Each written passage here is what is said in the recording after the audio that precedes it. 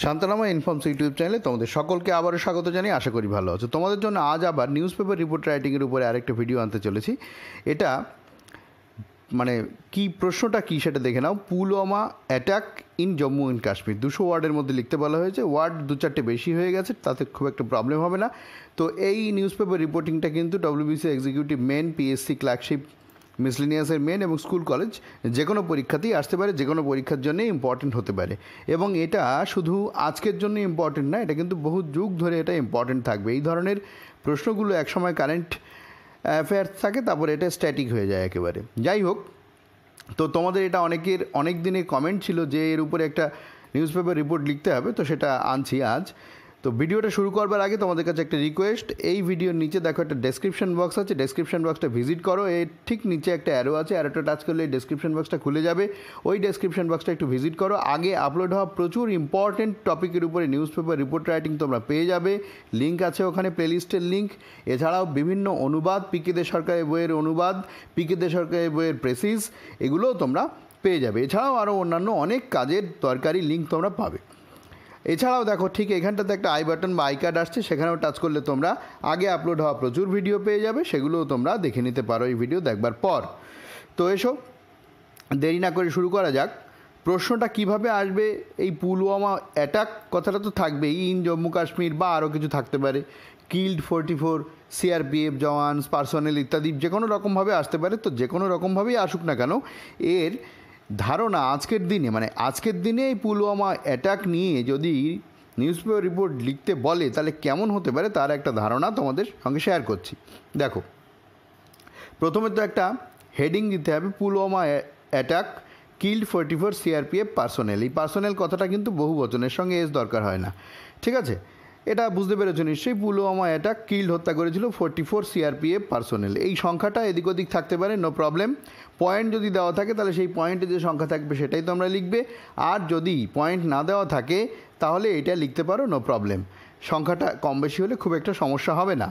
আর এই ধরনের news paper রিপোর্টগুলো কিন্তু বিশেষ সংবাদদাতা পরিবেশন করেন, তাই বাই স্পেশাল করেসপন্ডেন্ট লিখতে হবে। এই কথাটা কিন্তু তোমাদের মাথায় ভালো করে ঢুকিয়ে নাও। লোকাল নিউজ পেপার রিপোর্ট যখন লিখবে তখন হবে বাই স্টাফ রিপোর্টার, ঠিক আছে? সাধারণত নিজের নাম লিখতে পিএসসি বা যে কোনো পরীক্ষা বারণ করে। পিএসসিতে তো বেশিরভাগ বারণ করা হয়, নিজের যে পরিচয় সেটা যাতে ডিসক্লোজ না হয়, প্রকাশ না পায়, সেই জন্য নিজের নাম লিখতে বারণ করা হয়, ঠিক আছে? তো সেখানে বাই স্টাফ রিপোর্টার লেখা যেতে পারে, বা নিজের নাম লেখার যদি কোথাও দরকার হয় XYZ লিখতে বলা হয় সাধারণত। তো এখানে বাই স্পেশাল করেসপন্ডেন্ট লিখলে কিন্তু নিজের নাম প্রকাশ হওয়ার কোনো ব্যাপার নেই। বাই স্টাফ রিপোর্টারও যদি তোমরা লেখো তাতেও কিন্তু নিজের নাম প্রকাশ পাওয়ার কোনো ব্যাপার নেই। তবে এই ধরনের রিপোর্টিং, আবার বলছি, এটা কিন্তু স্পেশাল করেসপন্ডেন্ট লিখেই করা ভালো। নেক্সট যেটা, সেটা হচ্ছে জায়গার নাম দিতে হবে। তোমাদের অনেকেরই অনেক দিনের প্রশ্ন ছিল, কলকাতা হবে নাকি, এটা তো পুলওয়ামার ঘটনা, তাহলে কি শ্রীনগর হবে? তো তুমি যে কোনো একটা জায়গায় দিতে পারো, তবে তুমি তো নিউজ পেপার রিপোর্টিংটা করছো একজন বাঙালি হয়ে, তো কলকাতায় বসে এই নিউজ পেপার রিপোর্টিংটা হতেই পারে। স্পেশাল করেসপন্ডেন্ট তো এই খবরটা দিচ্ছে, তাই না? আমি যখন লিখেই দিচ্ছি, তাহলে আমি কলকাতা, মুম্বাই, দিল্লি যেখানে বসে খুশি আমি এটা লিখতে পারি। তো আমি পশ্চিমবঙ্গের অধিবাসী, আমি রাজধানী কলকাতাকে বেছে নিলাম, সেখানে বসে এই খবরটা প্রকাশিত হচ্ছে এবং স্পেশাল করেসপন্ডেন্ট এই খবরটা দিচ্ছে। এটা লিখলে কোনো অসুবিধা নেই, এটা তোমরা নিশ্চিত থাকতে পারো 100%। নেক্সট যেটা বলছে যে আগস্ট 26, এটাতে ডেট দিয়ে দিতে হয়, আর এই সালটা তোমরা দিতেও পারো, নাও দিতে পারো, ঠিক আছে? তারপরে কোলন দিয়ে শুরু করছি। মূল যে আমার রিপোর্টিং সেইটা দেখো, at least 44 central reserve police force মানে সিআরপিএফের পুরো কথাটা আগে লিখতে হবে, ঠিক আছে? যে কোনো নিউজ পেপার রিপোর্টিংয়ে যখন তোমরা কোনো অ্যাব্রিভিয়েশন লিখবে, তখন অ্যাব্রিভিয়েশনের ফুল ফর্মটা লিখে নিয়ে তারপর যদি এই অ্যাব্রিভিয়েশনটা কোথাও ব্যবহার করতে হয় ব্যবহার করবে। প্রথমে অবশ্যই ফুল ফর্মটা লিখতে হয়। তাহলে অ্যাটলিস্ট কমপক্ষে 44 সেন্ট্রাল রিজার্ভ পুলিশ ফোর্স মানে সিআরপিএফের 44 জন পার্সোনেল মানে কর্মী বা জওয়ান, যা খুশি বলতে পারো, ওয়ার কিল্ড, তাদের মেরে ফেলে দেওয়া হয়েছিল, হত্যা করা হয়েছিল। অ্যান্ড অ্যানাদার 20, আরও 20 জন ওয়ার ইনজিওর্ড, তারা ইনজিওর্ড হয়েছিল, অর্থাৎ আহত হয়েছিল, ঠিক আছে? তাহলে 44 জন মারা গেছিল আর 20 জন আহত হয়েছিল। ইন দ্য ডেডলিয়েস্ট মানে হচ্ছে এখানে ভয়ঙ্কর, in the deadliest superlative degree মানে সবচেয়ে ভয়ঙ্করতম টেরর অ্যাটাক মানে সন্ত্রাসবাদী আক্রমণ। ইন সাউথ কাশ্মীরস মানে দক্ষিণ কাশ্মীরের, সাউথ কাশ্মীরস দেখো অ্যাপোস্ট্রফি এস রয়েছে, দক্ষিণ কাশ্মীরের পুলওয়ামা ডিস্ট্রিক্ট মানে পুলওয়ামা ডিস্ট্রিক্টে। এখানে একটা কথা আছে, এটা একটা ইনঅ্যানিমেট, এই কাশ্মীর একটা জায়গার নাম, এটা কোনো পার্সন নয়, তাই এর সঙ্গে অ্যাপোস্ট্রফি এস যোগ করার ক্ষেত্রে অনেক গ্রামারিয়ানরা বিধিনিষেধ আরোপ করে থাকেন, তোমরাও অনেকে জানো। কোনো বিশেষ ক্ষেত্রে অ্যাপোস্ট্রফি এস ব্যবহার করা হয়। তোমাদের যদি এখানে আপত্তি থাকে তাহলে একদম বাদ দিয়ে in Pulwama district in south Kashmir লিখে দেবে, নো প্রবলেম, ঠিক আছে। তবে এই ধরনের কিছু ভুল এখন ব্যবহৃত হতে হতে হতে এগুলো ঠিক হয়ে গেছে এখন। কারোর যদি আপত্তি থাকে তাহলে এখানে লিখবে terror attack in Pulwama district in south Kashmir, apostrophe S লেখার কোনো দরকার নেই কারোর যদি আপত্তি থাকে। কখন? At around 3 PM। এই 3 PM কোথাও 3:30 PM, এখানে টাইমের কিন্তু হেরফের থাকতে পারে, নো প্রবলেম, ঠিক আছে। তুমি যাই লেখো অসুবিধা নেই, সে এটা তুমি লিখতে পারছো কিনা সেটা ম্যাটার করছে, সামান্য তথ্যের হেরফের হলে কোনো অসুবিধা নেই। On 14th of February 2019। আবারও বলছি এই ডেটও কিন্তু ম্যাটার করে না যদি পয়েন্টে কিছু না দেওয়া থাকে, ঠিক আছে। তবে এইসব ডেটগুলো তো আবার বিখ্যাত ডেট, সবার মনে থাকে। যাই হোক, আমি আবারও বলছি যতই বিখ্যাত ডেট হোক যাই হোক, পয়েন্ট যদি না দেওয়া থাকে এই ডেট তুমি যদি এদিক ওদিক একটু করে ফেলো, কম বেশি হেরফের করে ফেলো, কোনো অসুবিধা কিন্তু নেই।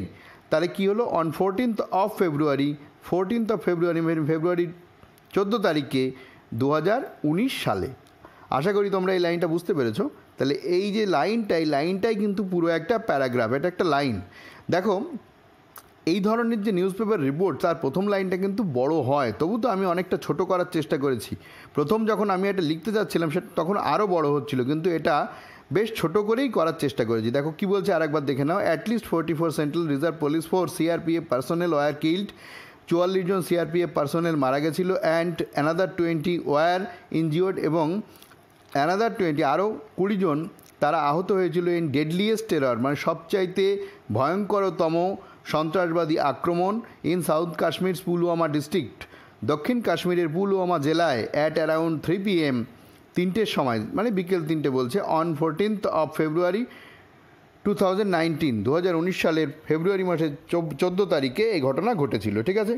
এরপরে আমরা বিস্তারিত ঘটনাটা এবার লিখতে যাব। এটা প্রথম প্যারাগ্রাফের মধ্যে শেষ হলো, আমাদের সেকেন্ড প্যারাগ্রাফ কিন্তু শুরু হচ্ছে এখান থেকে, ঠিক আছে। দেখো কি বলছে। এ কনভয় মানে একসাথে বেশ কতগুলো গাড়ি যায়টায় এইরকম। এ কনভয় অফ 78 ভেহিকেলস মানে 78টা ভেহিকেলের একটা কনভয় যাচ্ছিল, ঠিক আছে। তারা ট্রান্সপোর্ট করছিল মানে এক জায়গা থেকে আরেক জায়গায় নিয়ে যাচ্ছিল। কাদের? 2547। এটাকে তুমি যদি মনে না রাখতে পারো তাহলে এইখানে লাস্টে দুটো জিরো দিয়ে দাও, মানে 2500 করে দাও, কোনো অসুবিধা নেই, ঠিক আছে। ট্রান্সপোর্টিং এই 2547 জওয়ানস ফ্রম জম্মু টু শ্রীনগর। তাহলে কী করছিল? দেখো একটা কনভয়, 78টা ভেহিকেলের একটা কনভয়, সেটা ট্রান্সপোর্ট করছিল, অর্থাৎ নিয়ে যাচ্ছিল এক জায়গা থেকে আরেক জায়গায় 2547 জন জওয়ানকে ফ্রম জম্মু থেকে শ্রীনগরে। ওকে, আশা করি তোমরা বুঝতে পেরেছো কথাটার মানে কি বলতে চাইছে এখানে। কমা দিয়ে বলছে লেফট মানে এই কনভয়টা লেফট করেছিল, অর্থাৎ ছেড়ে এসেছিল, রওনা হয়েছিল জম্মু ট্রানজিট ক্যাম্প থেকে চলে এসেছিল। এটা মানে ছেড়ে রওনা হয়েছিল কটার সময়? 3:30 AM। আগেরটা PM ছিল, এটা AM মানে ভোরবেলা রওনা হয়েছিল, সেটাই বলছে, ঠিক আছে। তারপরে দেখো অনেক সময় লেগেছিল, রাস্তা খারাপ, বরফ জমে যাওয়া ইত্যাদি ব্যাপার ছিল, সেই জন্যে সময় লেগেছিল। সেগুলো এত কথা এখানে লিখতে গেলে আরও শব্দ বেড়ে যাবে, সেই জন্য অত কথা এখানে লেখা হয়নি, যেটুকু ইম্পর্টেন্ট জিনিস সেটাই লেখা হয়েছে। ওয়াজ ট্রাভেলিং, এই কনভয়টা ট্রাভেল করছিল মানে যাচ্ছিল রাস্তা দিয়ে। কোন রাস্তা দিয়ে? On Srinagar Jammu national highway 44। Srinagar Jammu যে ন্যাশনাল হাইওয়ে 44 সেই রাস্তা দিয়ে এই কনভয়টা যাচ্ছিল। আশা করি তোমরা বুঝতে পেরেছো। এই কনভয় অফ 78টা ভেহিকেলের কনভয়, সেটা 2547 জন জওয়ানকে জম্মু থেকে শ্রীনগরে নিয়ে যাচ্ছিল। জম্মু ট্রানজিট ক্যাম্প সেখান থেকে রওনা হয়েছিল 3:30 ভোরবেলায়। ওয়াজ ট্রাভেলিং, তারা ট্রাভেল করে যাচ্ছিল Srinagar Jammu national highway 44, Srinagar Jammu national highway যেটা 44, সেটা দিয়ে তারা যাচ্ছিল। দ্য জওয়ানস ওয়ার রিটার্নিং, এই যে জওয়ানসরা আছে মানে CRPFের জওয়ানসরা, ওয়ার রিটার্নিং তারা ফিরছিল, ফ্রম লিভ মানে ছুটিতে ছিল তারা, ফ্রম লিভ মানে ছুটি থেকে ফিরছিল, অথবা going to areas of deployment, অথবা তারা যাচ্ছিল গোয়িং টু এরিয়াজ মানে সেই এলাকাগুলোতে। কোন এলাকায়? ডিপ্লয়মেন্ট মানে তাদের ডিউটি যেখানে ডিপ্লয় করা হয়, অর্থাৎ সৈনিকদের বা ফোর্সদের সঙ্গে এই কথাটা খুব যুক্ত থাকে, ডেপ্লয় করা মানে নির্দিষ্ট সংখ্যক যে ফোর্সের লোক থাকে, সে পুলিশ হতে পারে, মিলিটারি হতে পারে, প্যারামিলিটারি হতে পারে, তাদেরকে যে যে জায়গায় দায়িত্ব দেওয়া হয় সেই ছোট ছোট ভাগগুলোকে যে দায়িত্ব দেওয়া হচ্ছে তাকে বলছে ডেপ্লয় করা, মানে ডেপ্লয়মেন্ট এখানে, ঠিক আছে। তাহলে এরিয়াজ অফ ডেপ্লয়মেন্ট অর্থাৎ যেখানে তাদের দায়িত্বে দেওয়া হবে সেইখানে, যেখানে তাদের কাজের দায়িত্ব পড়বে সেইখানে তারা যাচ্ছিল অথবা তারা ছুটি থেকে আসছিল, ঠিক আছে। এইটুকু বললো, এর মানেটা এইরকম। তাহলে দেখো এইখানটাতে একটা জিনিস আমার করতে মনে নেই, এটা কিন্তু সেকেন্ড প্যারাগ্রাফ আমার চলছে, ঠিক আছে। এখানে ফুল স্টপ, এই বাক্য শেষ হয়েছে কিন্তু সেকেন্ড প্যারাগ্রাফ চলছে। দেখো সেকেন্ড প্যারাগ্রাফ চলছে, কন্টিনিউ হচ্ছে, নতুন বাক্য, এই ডটগুলো পরীক্ষার খাতায় কিন্তু দেবে না। এখানে একটা স্লাইডে সবটা দেখানো যাচ্ছে না বা একটা পৃষ্ঠায় লেখা যাচ্ছে না বলে আমি এইভাবে লিখছি। দেখো কী বলছে, পাকিস্তান বেসড মানে পাকিস্তানে যার জঙ্গি ঘাঁটি যেগুলো রয়েছে নিয়ন্ত্রণ পাকিস্তান থেকে হচ্ছে সেটাই বলছে। তাহলে এই পাকিস্তান বেসড জৈশ ই মোহাম্মদ, JEM সংক্ষেপে বলছে, টেরোরিস্ট অ্যান্ড সুইসাইড বোম্বার।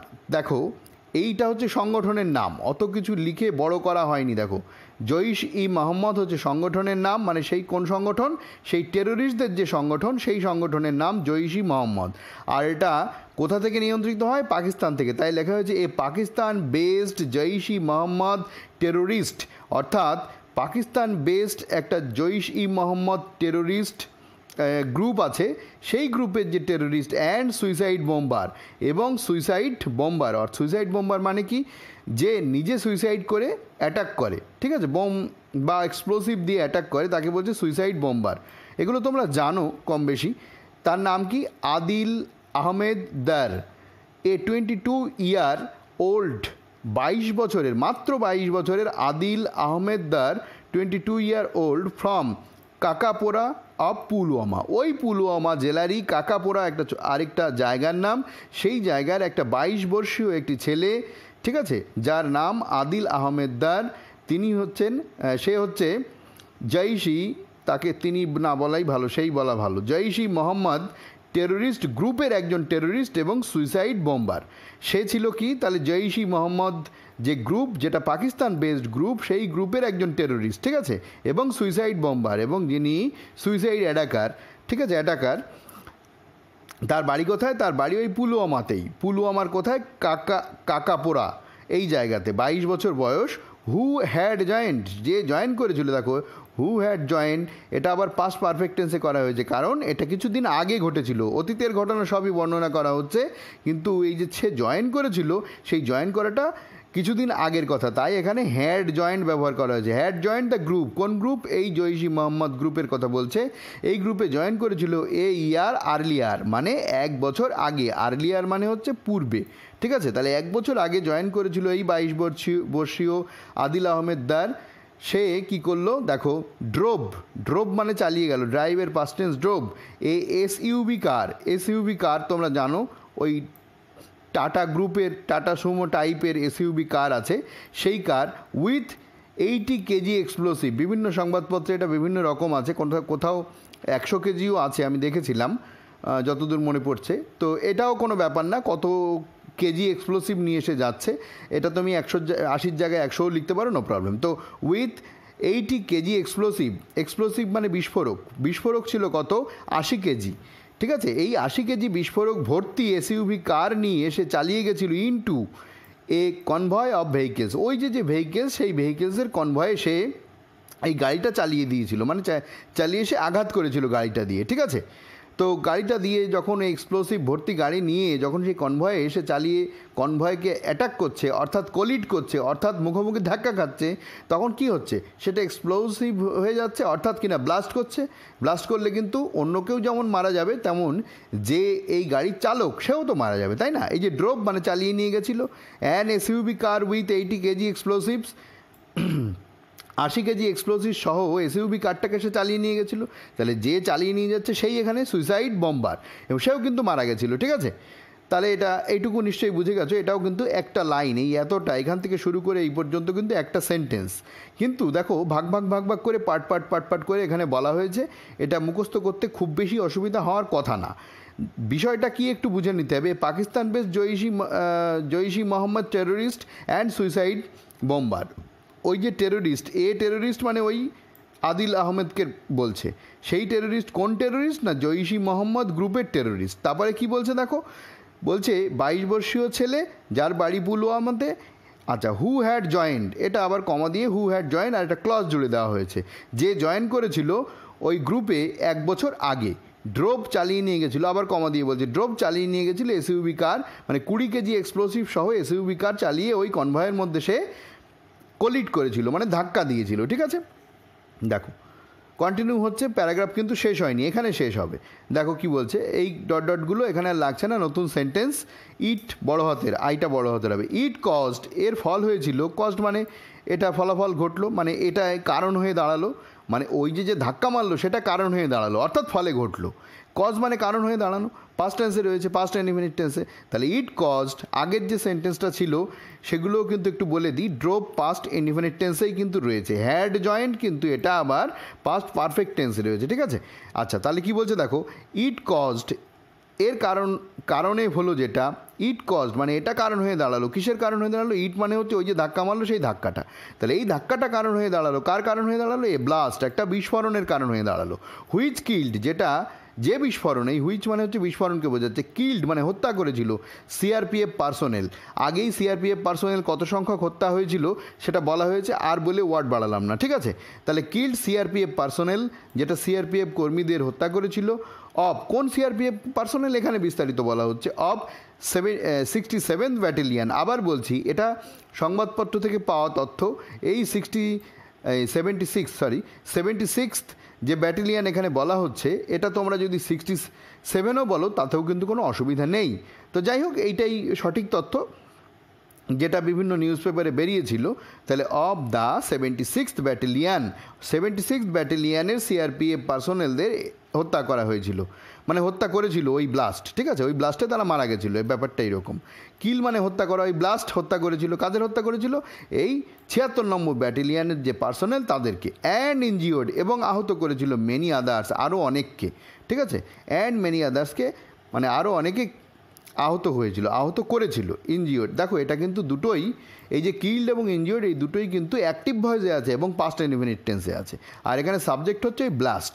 তাহলে এই ব্লাস্টটা হত্যা করেছিল এই ব্যাটালিয়ানদের পার্সোনেলকে, আবার ওই ব্লাস্টটা ইনজিওর করেছিল, অর্থাৎ আহত করেছিল মেনি আদার্স, অনেক অন্যদের।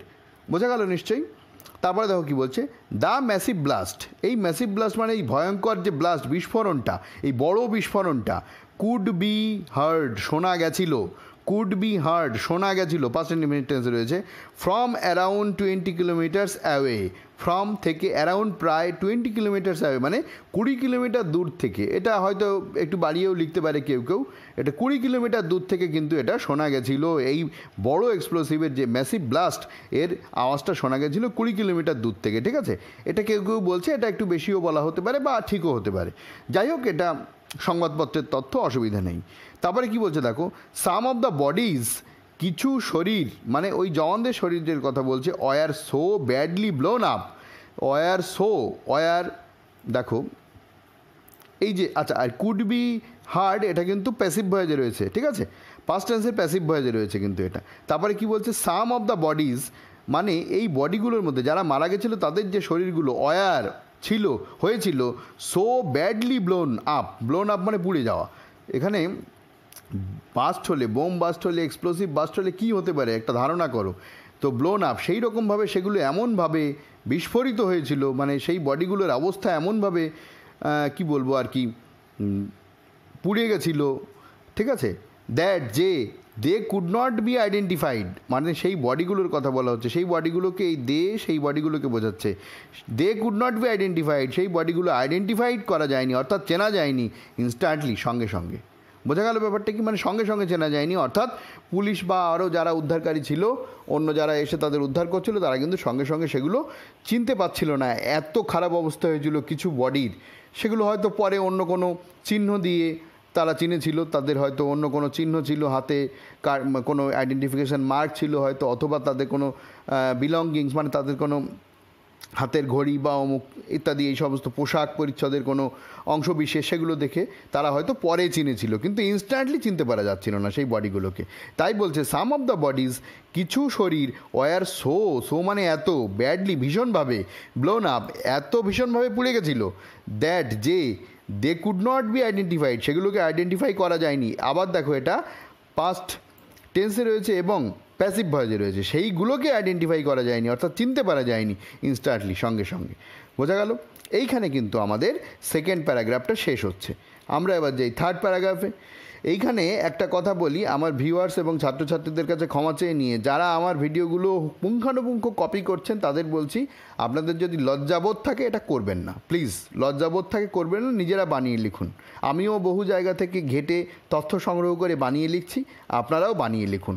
হুবহু আমার তথ্য নিয়ে ওয়েবসাইট ইউটিউব চ্যানেলে নিজেদের নামে প্রচার করবেন না যদি আপনাদের বিন্দুমাত্র লজ্জা থেকে থাকে। Sorry viewers, sorry students. আচ্ছা, থার্ড প্যারায় কী বলছে?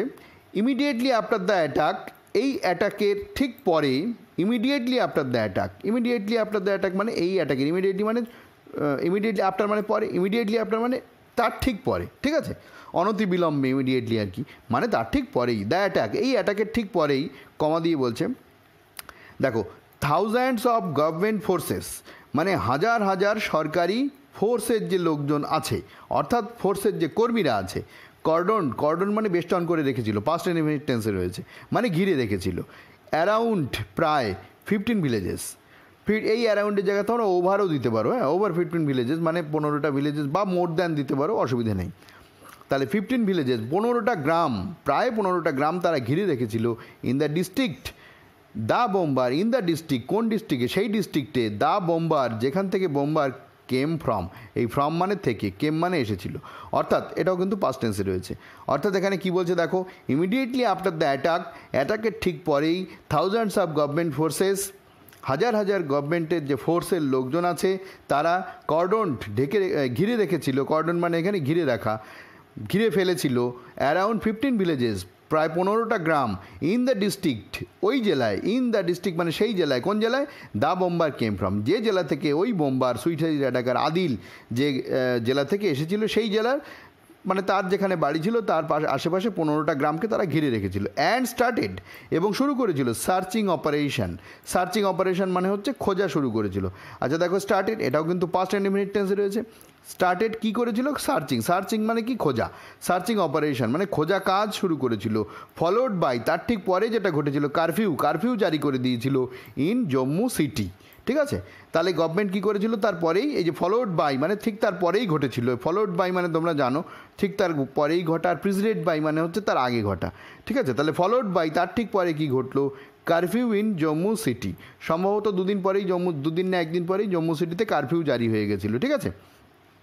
তাহলে এটা তোমরা আশা করি বুঝতে পেরেছো। Immediately after the attack thousands of government forces কর্ডনড around 15 villages, মানে ঠিক এই অ্যাটাকের পরেই 15টা গভর্নমেন্ট ফোর্সেস যারা ছিল তারা 15টার বেশি গ্রামকে, মানে প্রায় 15টা, বেশি না, এখানে যেটা বলা হয়েছে অ্যারাউন্ড 15 মানে 15টার প্রায় গ্রামকে, ওই জেলায় 15টা প্রায় গ্রামকে ঘিরে রেখেছিল যে জেলা থেকে এই বোম্বার এসেছিল। অ্যান্ড স্টার্টেড সার্চিং অপারেশন, এবং সেখানে তারা খোঁজ চালাচ্ছিল আর কেউ এরকম কিছু আছে কিনা বা কিছু পাওয়া যায় কিনা। ফলোড বাই, তারপরে যেটা ঘটেছিল, curfew in Jammu city, Jammu সিটিতে তারপরে তারা কারফিউ জারি করে দিয়েছিল।